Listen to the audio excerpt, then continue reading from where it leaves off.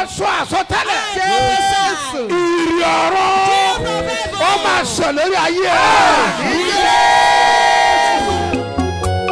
Ìrì òwúrọ̀ kó máa ṣẹ lórí ayé mi.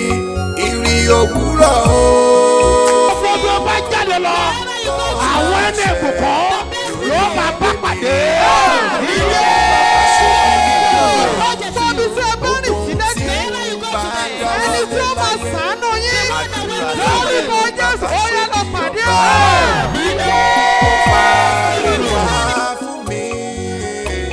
Àdúrà Fọ́dún bí kọ́ lọ́wọ́ láyè. Mo sọ àsọtẹ́lẹ̀.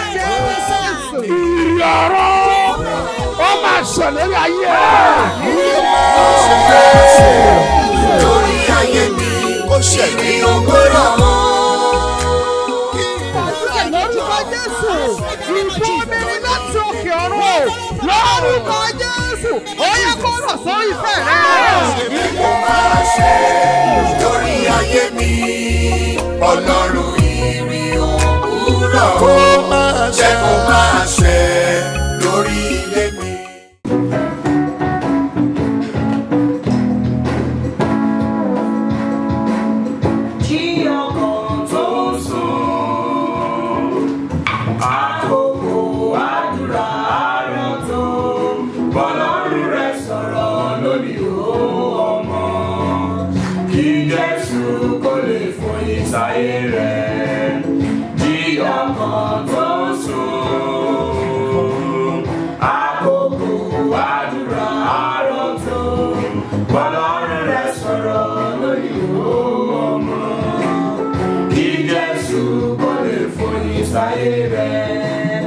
Ọjọ́ ìbùkún yóò sì rọ̀, ìlérí ìfẹ́ lèyí, àmì ìtura dídùn látọ̀dọ̀ olùgbàlà.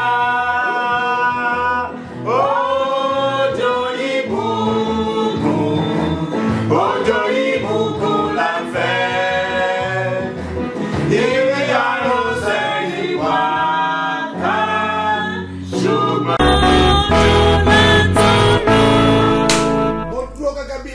I stand as prophet.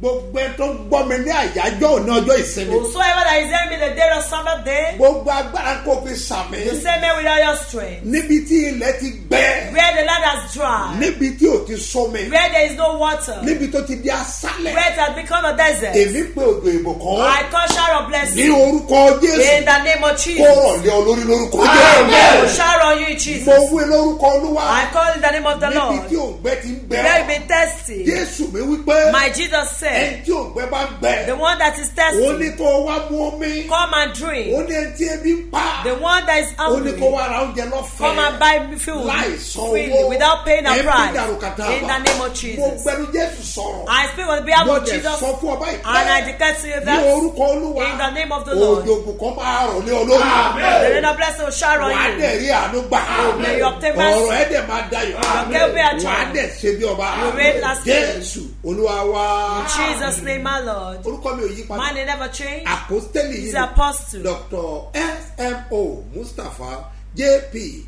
Bàbá ṣe bí ọba láti jọ Seed of Christ Golden Church Land of Reality tólùjọ á wà ní Gbáremú Ìdíòbí Airport area ní ìlú Ìbàdàn. Ó ti retí ìyanu gbòógì capital miracles nínú ayé rẹ̀ ọjọ́ pẹ́. Àsìkò tí tó tọ́lọ́run máa lo bàbá ṣe bí ọba fún wọn náà nínú àwẹ̀ àtàdúrà aládọ́ta ọjọ́ 50 days fasting and prayer tọdún yìí ó ti bẹ̀rẹ̀ ó ń lọ lọ́wọ́. Bẹ́ẹ̀ni lódìdí lálàgbà kọ́gbìn lónìí kojú orí ìyanu gbòógì gbà. Bí bàbá ṣe bí ọba ṣe gbàdúrà fógúnlọ́gọ̀ èèyàn lásìkò yìí táwé àtàdúrà aládọ́ta ọjọ́ 50 days fasting and prayer 2024 lọ́lọ́wọ́. Ní ṣe bí ọba headquarters Gbáremú Ìdíòbí Airport area Ìbàdàn. Àti ní ṣe bí ọba national camp Lúfùwàpá area Lagos Ìbàdàn expressway Lúfùwàpá ìpínlẹ̀ Ògùn. Sunday January 14 ló ti bẹ̀rẹ̀. Yóò wá sọ́gbìn lọ́jọ́ Sunday March 3 ọdún yìí 2024. Aago mẹ́jọ òwúrọ̀ ló ń wáyé lójoojúmọ́ o. Capital miracles la kò rí ẹ̀. His eminence apostle Dr. S.M.O. Mustapha J.P. àti ambassador prophetess Eunice Mustapha. Bàbá àti màmá ṣe bí ọba lólùgbàlejò. Ìwọ náà máa lórúkọ Jésù. Àmín o. Oh my God, ẹ gbé ọwọ́ yìí sí àtàlẹ́. Put your hands on your head. Gbọ́dọ̀ sí ẹlẹ́dàá yìí. Put your hands on your head. Yóò fi gbé And say, ẹlẹ́dàá.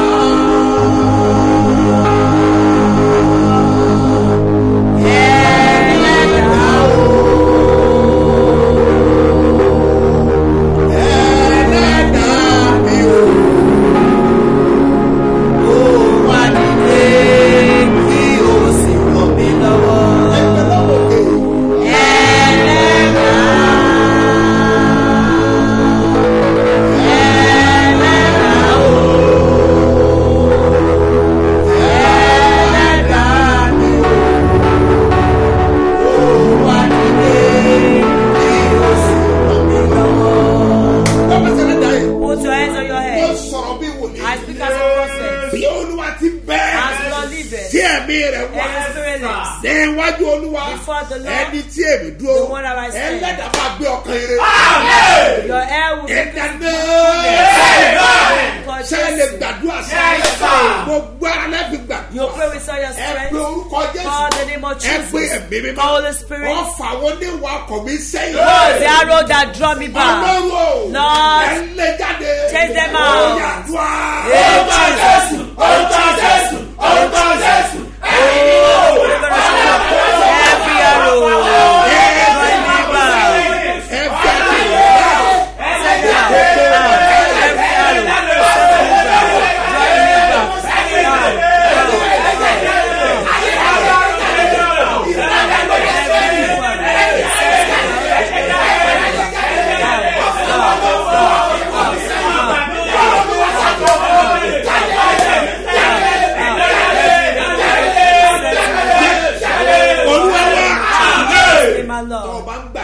If you are praying this prayer, you'll trust it out. You'll break it out. I'll call the name of Jesus 7 times. It's a sign of thunder. And say, the battle of my father also that set them back. I command that they will leave my life.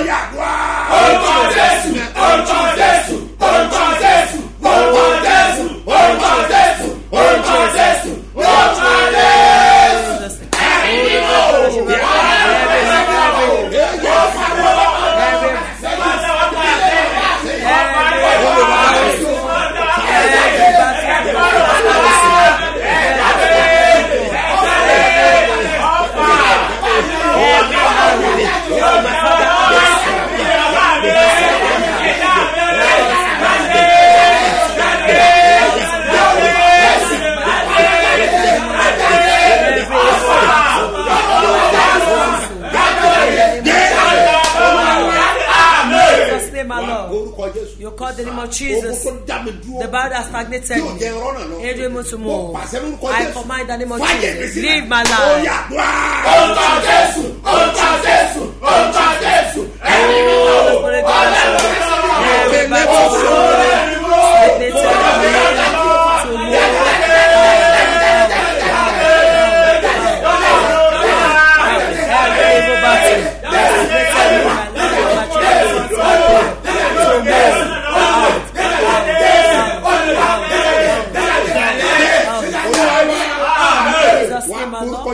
You call the name of Jesus 7 times. The power that has been locked. Angel to see benefactor. Lord, send your thunder to break it.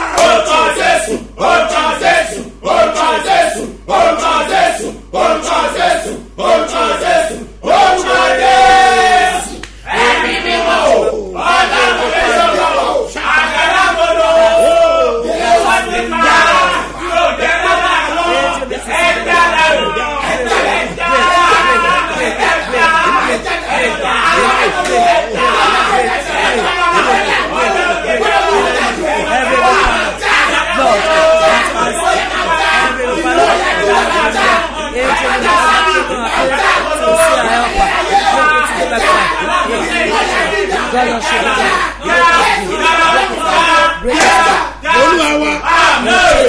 my Lord. We'll call something secret covenant. Secret vow. You will not know where you make the vow. It happened in the dream. They can see it in that dream. That as somebody vowed, they will just wake up. And they will not know such vow. That's what we call secret vow. Is there any more enemy that make you to make vow unknowingly? You will lift up your hands and shout the name of Jesus Christ. You call the Spirit secret vow. Into my glory to manifest. Blood of Jesus. Save it.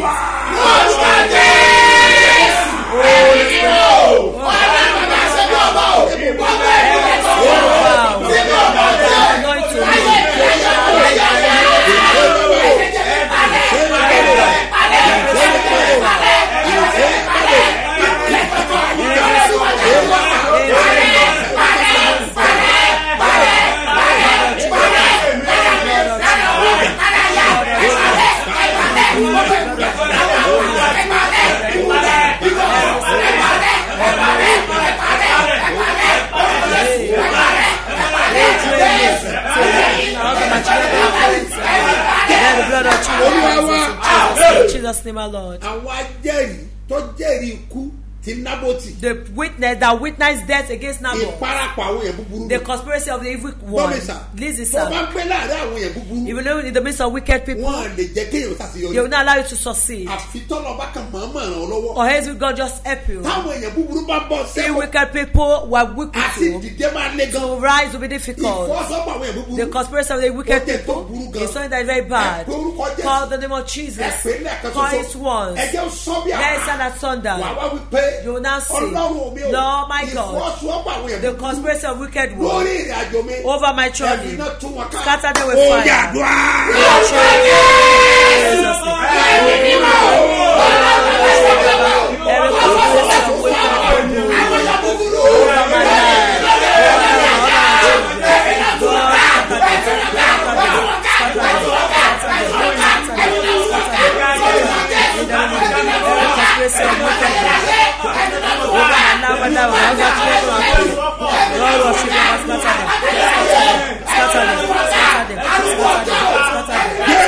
Over my life. Jesus' name, my Lord.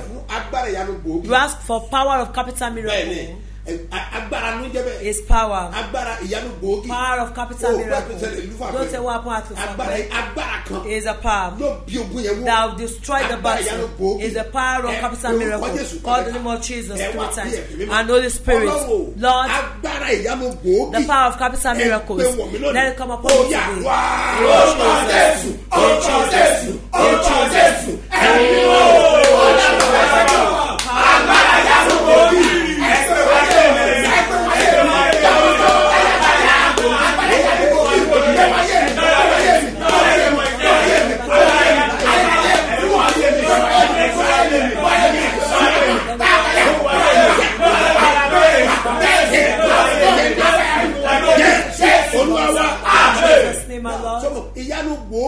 Do you know that capital miracle?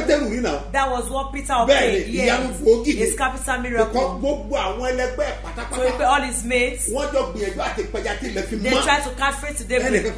None of them catch fish. But Jesus met him. He entered into his ship. And the Bible says he has surplus fishes. You know Jesus said, Jesus. Into your life. So just come here, see no you share it, see no converse with your see what is going to happen. Was it your church? You need him today. You call the name of Jesus Christ. Come to my life. Oh, come to my life. For miracle to bless my life. Bless my life. Oh, Jesus. Oh, Jesus. Oh, Jesus. And you know, all of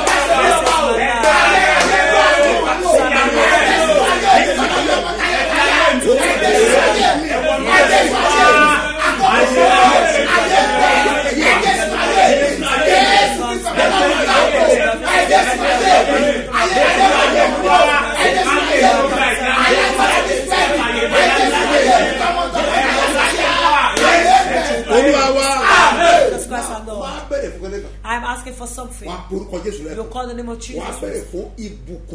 You are for blessing to feed thousands of people.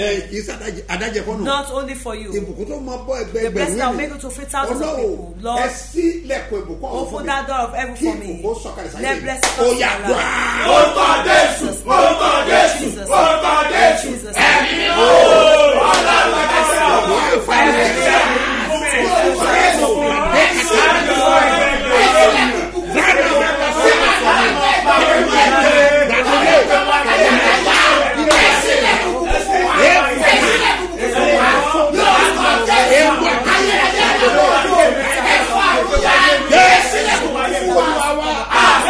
My Lord, my God, look down. Some people are sharing this program. Some people are tapping the email. Some people are praying fervently. And they are saying miracle. Amen. Lord, look down. You are not God that plays partial.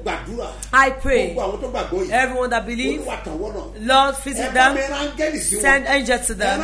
Send angels to them. The great realization of miracle that will give them capital miracle. Let it take place. The blessing never experienced before. The help you never received before. I send that today in the name of Jesus. You may stop. I will rise.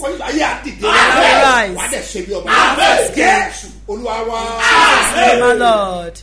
Ó ti retí àánú gbòógì capital miracles nínú ayé rẹ̀ ọjọ́ pẹ́.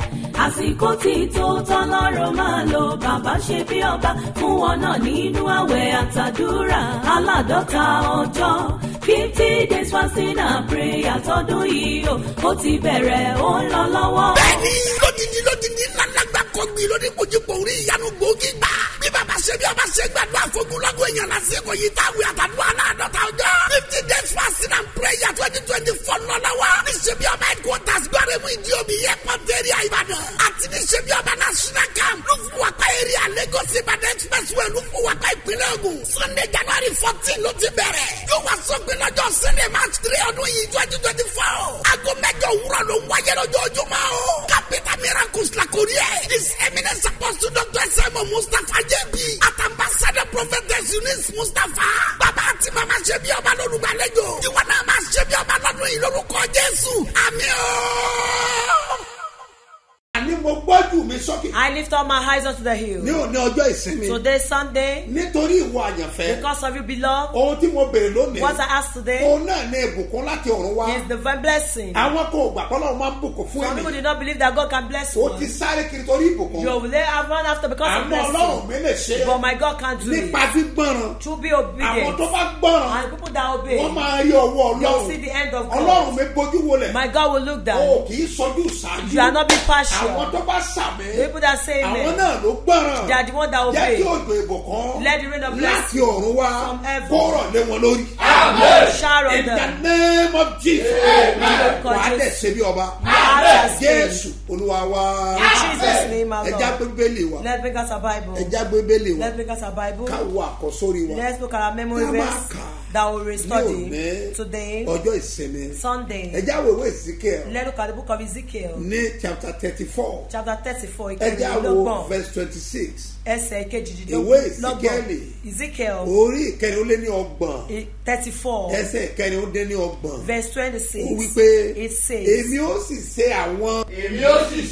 and I'll make them, and the places around my hill, I'll bless you. And I will cause the shout to a new season. There shall be showers of blessing. Let it us gain. And I will make them and the blessing round about my hill. And bless him. And I will cause the shower to come in a season. There shall be showers of blessing. Can we read it together? Do you know it? 1, 2, go. And I will make them and the places around about my hill and blessing. And I will cause the showers to come in a season. There shall be showers of blessing in the name of Jesus. God of blessing. Everyone trusting you for great blessing. Shower your blessing. Today, Saturday, there is authority. It's when you fail to ask me. Your people believe in you. My God, look there. Let the shower of blessing. In the name of Jesus. Your great blessing. Your famous. You have to escape. I pray for today, brother, celebrate. My people celebrate. My God, the one that I say. Go there and night. Let your rain of blessing shine in the name of Jesus. On others' family. The people celebrate birthday. Your shower blessing will shower them. Your master surround them. In the name of Jesus. The Bible. Happy wedding anniversary. In the name of Jesus. Now, today is Sunday. What I bring to you is the divine blessing of my God.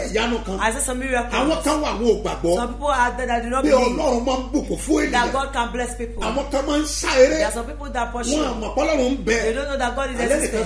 Somebody even told me that there is nothing like miracle alive. And this Allah will come down from heaven. But the pastor that forgot you will be the one to remember you. When you not free, they will just remember you. And send money to you. You walk back. That's what they call miracle alive. Somebody is there in the name of Jesus. The one that never helped you before. Do you hear me? Wear pure. Obedience. What's powerful? In the time of your amen, you'll say good amen. If you are Facebook, you come here and you will zealous. You're the power of God. I declare to you from heaven. Rain of blessing from shower on you. Some people have never received me blessing before you. But I declare to you after this prayer, in the name of Jesus, you obtain mercy. Today's bread, I call it blessed bread. Everyone that can get this akara, you can get from this akara. It is a blessed bread of blessing that you receive. It doesn't have any other meaning. That's why we know that all the 7 days in this 50-day fasting, yes, we'll give people akara because in this month, in this fasting, you'll see blessing. After the fasting, you'll move to the blessing. In the name of Jesus. Stretch your hands at me.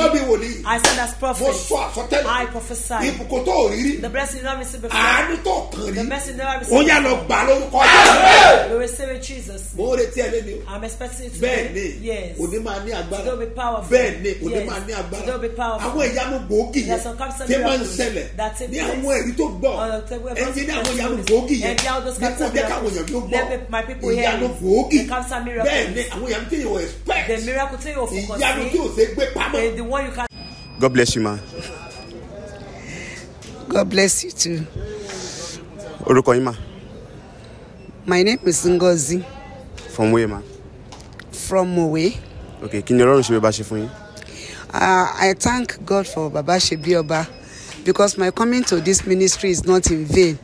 I really appreciate God because God, by the time that we are doing 30 days vigil, on the remaining day, that is at the last 7 days, I was coming from the house. The children called me that they have granted them family visa. That is husband and wife and their daughter to London. So when we finished the program, they traveled like play because in fact nobody expected it between me and these children because I was at their place at Abuja around that April. There was no plan for it. Everything just turned over. I thank God that Baba, anytime I come to him, I'll bring the picture of these children. Baba will lay hands on it and pray for them. I said, Lomweriwa. He has done that severally, and God now did it in a miraculous way. Wow. They got there safely. Wow. Safely.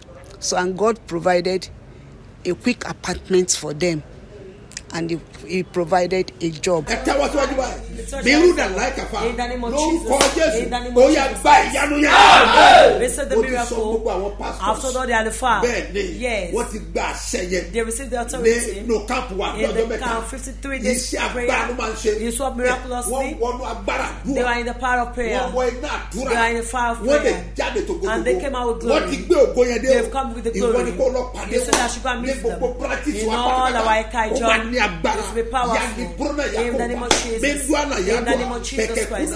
In the name of Jesus Christ. In the name of Jesus. Receive power. The week. Tomorrow I'll be in Abuja. Those of you in Abuja. Please to Ikede tomorrow. By the grace of God. Abuja will preparation. Prophet is attending. Yes. That's where I'll come. Yes. I'll introduce you also. To drive forward the name of Jesus. In the name of Jesus. I prophesy.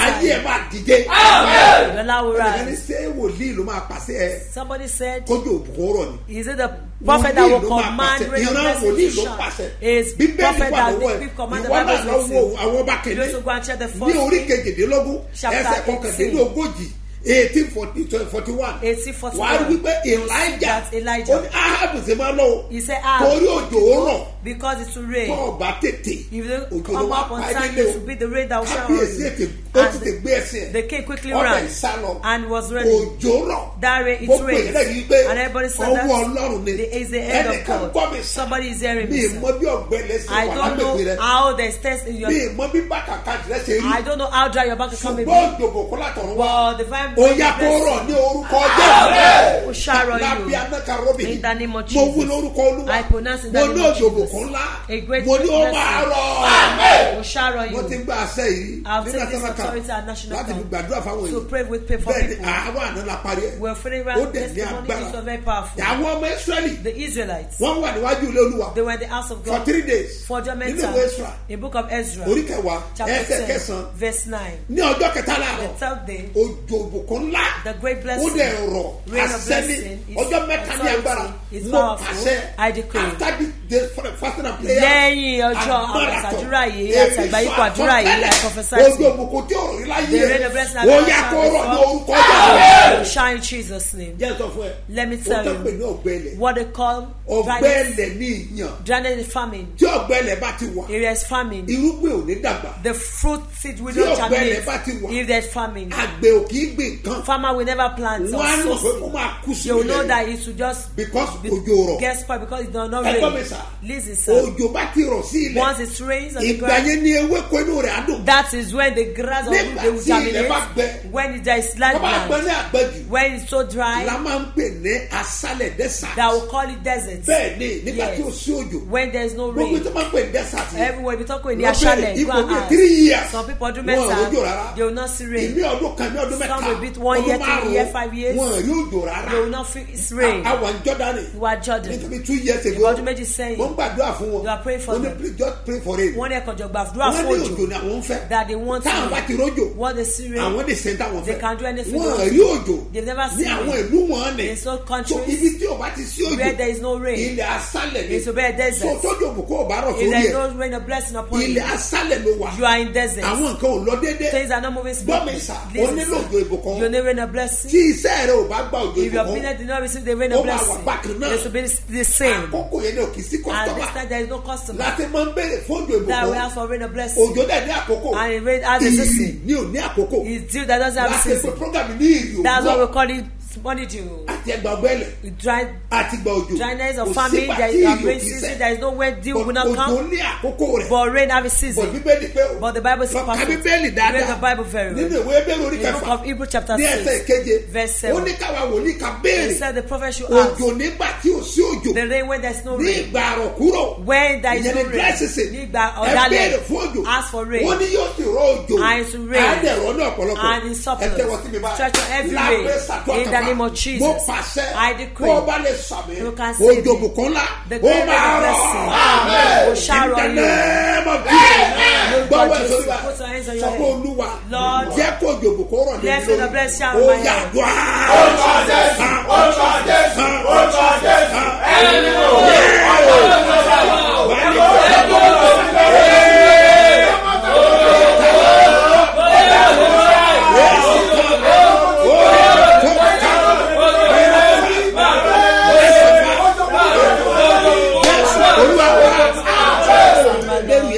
The Bible is very perfect.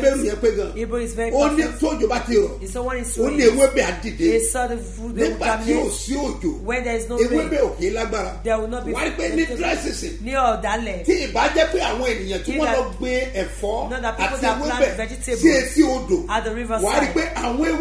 You see that all the vegetables will not be big, they will be small. The woman don't like it because it's the time of dryness. You will see little blessing. It means there is dryness in your life. You let rain rebuke because chapter 10 verse 1. That's out for every rain. When there is no rain, I prophesy in the name of Jesus. You can say today's Sunday. I lift up my hands.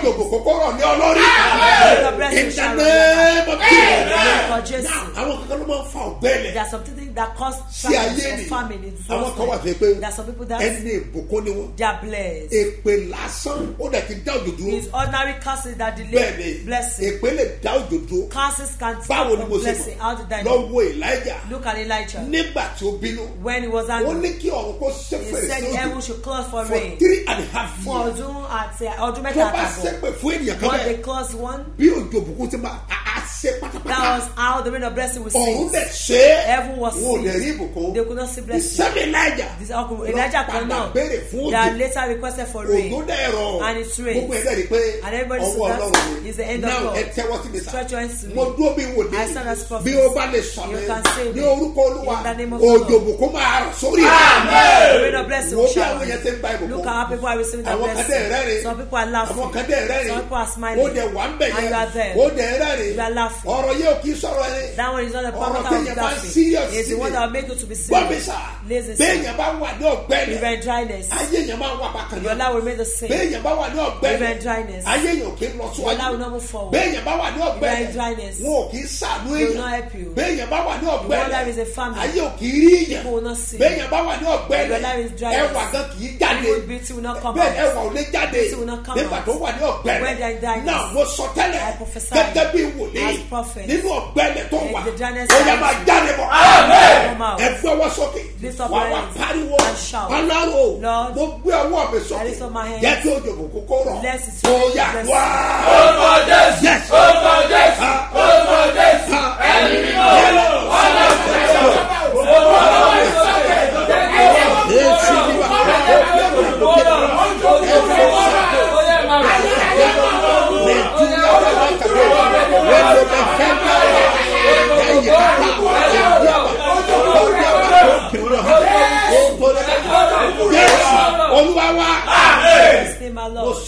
I prophesy as a prophet. You can say amen. I decree in the name of the Lord. I pray divine blessing comes to your life. When there's blessing, number one, your rest of mind. Number two, where's that blessing? Your people have rest of mind. Number three, where there's blessing, you never feel longer. Number four, there's blessing. You will not be afraid to embark on a journey because your hope is good. Number five, there's blessing. You have a part of occasion. You have a plan because there is blessing lies on your hands. Number six, be careful. There's blessing in your hands. All your basic respect because money will command respect. Number seven is that if you are blessed, then your mates could not get you. They will move there. Because àwọn èèyàn mọ̀ pé wọ́n lè rówó ṣe. Number 8 nígbà tí ìbùkún bá dé àwọn kan tí wọ́n lè fi lọ lẹ́gbẹ́ rẹ̀ wọ́n á wá fi lọ ẹ́ wọ́n kì í fi nǹkan ńlá lójú òwò lọ́wọ́ ẹ̀dá pàṣẹ mo pèlè mẹ́rù àdáyàfà láti òkè wá àní ìbùkún ńlá irú ètò òrírí lórúkọ wá ó yá gbà á ó yá gbà á ó yá gbà á gbà á gbà á.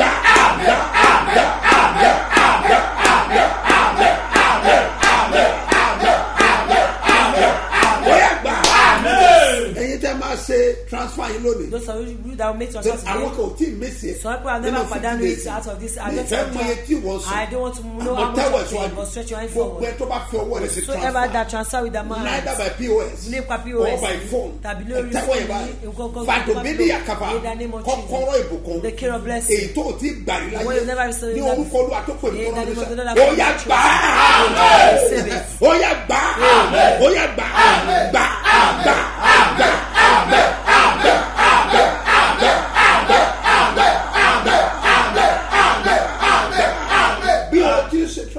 As you make transfer, tó ń ta wòlíì lọ rẹ̀. You bear the prophet. Èmi náà sọ fún I declare ọ. to Bó o you. ti sẹ ìdámẹ́wàá I will pay your rẹ̀ tithe. bó o ti sọ rẹ̀ rẹ̀ I will pay your lónìí. tithe. Èmi ń kun lórúkọ Olúwa. I pronounce that Ìbùkún you tó will. gbà rí.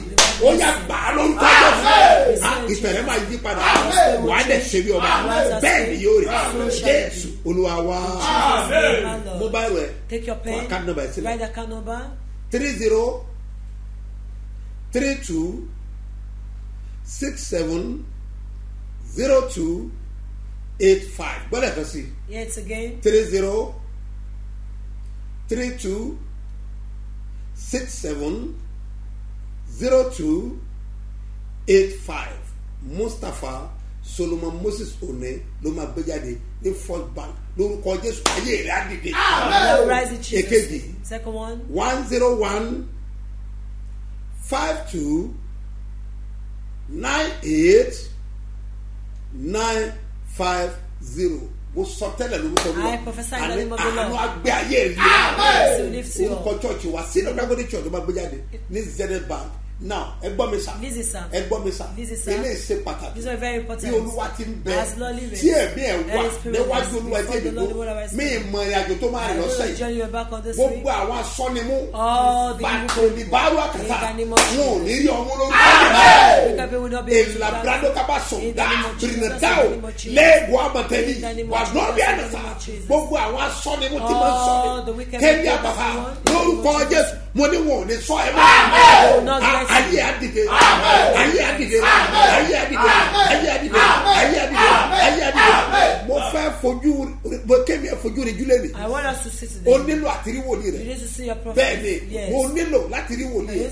Má gbàgbé sílẹ̀ má gbàgbé sílẹ̀ oyin rẹ̀ a ó fi gbàdúrà èèyàn nìkan kọ́ wàrà rẹ̀ a ó fi gbàdúrà èmi á fún ọ ní búrẹ́dì a wà fi gbàdúrà pápá dago méjìlá àwọn pàdé ní orí Facebook méjìlá sáàgó kan ó ṣe pàtàkì púpọ̀ yàrá bí náà lórúkọ Olúwa tọ́jà yàtì ọ̀run ayé rẹ̀ fọ́ wà á dẹ̀ ṣe bí ọba sọ wípé délé ológo bàbá dákúgbà mi sílẹ̀ ojú má sì ní lọ́dọ̀ rẹ̀ ó fàdédé mi lọ. Ilé ológo bàbá dákúgbà mi sílẹ̀ ojú má sì ní lọ́dọ̀ rẹ̀ ó fàdédé mi lórí. Mo bless àpẹẹrẹ wa gbọ́. I bless the symbol of faith. Mo rí bọ́ inú bọ́ ẹ̀jẹ̀ Jésù. Oya gbàgbára. Gbàyànú. Gbàyànú. Gbàyànú. Oya gbàyànú. Jésù Olúwa wa. Ọdún Sunday fi dá lójú pé. Èyí ọ̀nà lẹ́yìn Testify. Ó ti retí ìyanu gbòógì capital miracles nínú ayé rẹ̀ ọjọ́ pẹ́. Àsìkò tí tó tọ́lọ́run máa lo bàbá ṣe bí ọba fún wọn náà nínú àwẹ̀ àtàdúrà aládọ́ta ọjọ́ 50 days fasting and prayer tọdún yìí ó ti bẹ̀rẹ̀ ó ń lọ lọ́wọ́. Bẹ́ẹ̀ni lódìdí lálàgbà kọ́gbìn lórí kojúpọ̀ orí ìyanu gbòógì gbà. Bí bàbá ṣe bí ọba ṣe gbàdúrà fógúnlọ́gọ̀ èèyàn lásìkò yìí táwé àtàdúrà aládọ́ta ọjọ́ 50 days fasting and prayer 2024 lọ́lọ́wọ́. Ní ṣe bí ọba headquarters gbọ́dọ̀ ìdí omi airport area Ìbàdàn. Àti ní ṣe bí ọba national camp ló fún wa pa area Lagos Ìbàdàn expressway ló fún wa pa ìpínlẹ̀ Ògùn. Sunday January 14 ló ti bẹ̀rẹ̀. Yóò wá sọ́gbìn lọ́jọ́ Sunday March 3 ọdún yìí 2024. Aago mẹ́jọ òwúrọ̀ ló ń wáyé lójoojúmọ́ o. Capital miracles la kò rí ẹ̀. His eminence apostle Dr. S.M.O. Mustapha JB. At ambassador prophetess Eunice Mustapha. Bàbá àti màmá ṣe bí ọba lólùgbàlejò. Ìwọ náà máa ṣe bí ọba lọ́dún yìí lórúkọ Jésù. Àmín o.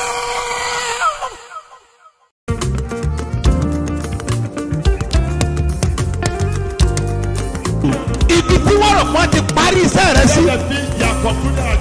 ní òní agbára Ísírẹ́lì kò gbé ọ jáde kúrò. Jésù.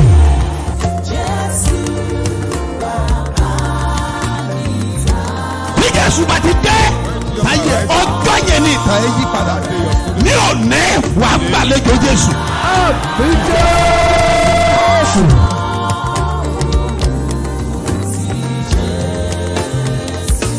Gbé ẹwọ́ ẹ̀ sókè.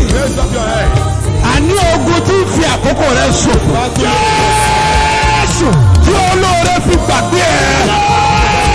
Ogun yẹn ṣọ́. Jésù.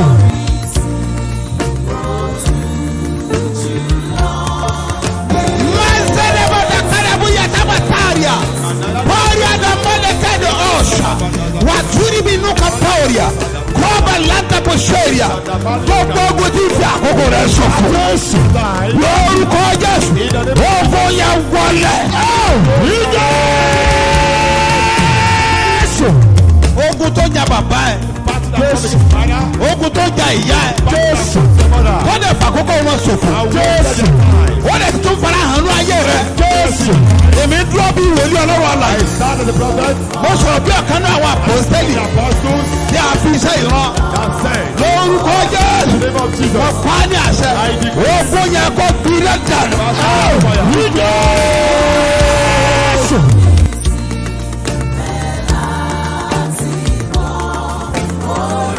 Nítorí pé ìwọ gbàgbọ́. Because you believe. Mo pa á ní àṣẹ. Ogun tí ń jà lé bàbá rẹ̀. Ogun tí ń jà lé màmá rẹ̀. Ogun tí ń jogún níbẹ̀ yẹn. Ẹ gbiná dànù.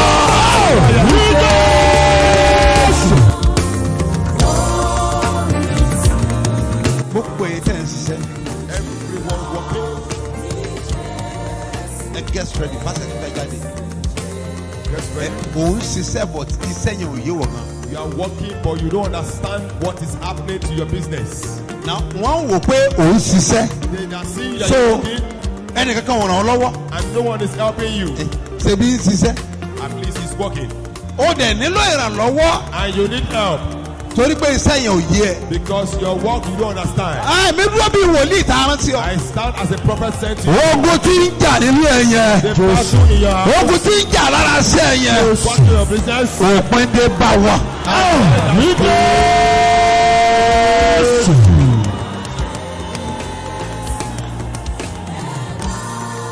Paeli gasanda. Teli indaga. Okoroko bali indadu. Wetala vadukin. Solia lautambe e. Brava ha. Ogun alágbèédá lórí iṣẹ́. Battle of darkness in your life. Ó yá para.